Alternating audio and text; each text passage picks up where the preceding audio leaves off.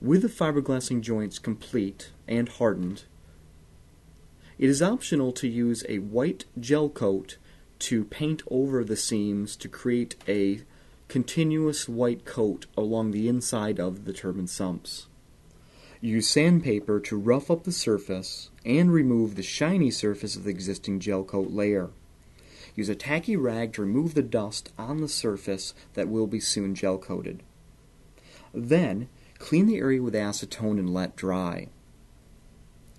After mixing the resin per the manufacturer's instructions, apply it using a paintbrush. Coat the area thoroughly and allow the gel coat to set.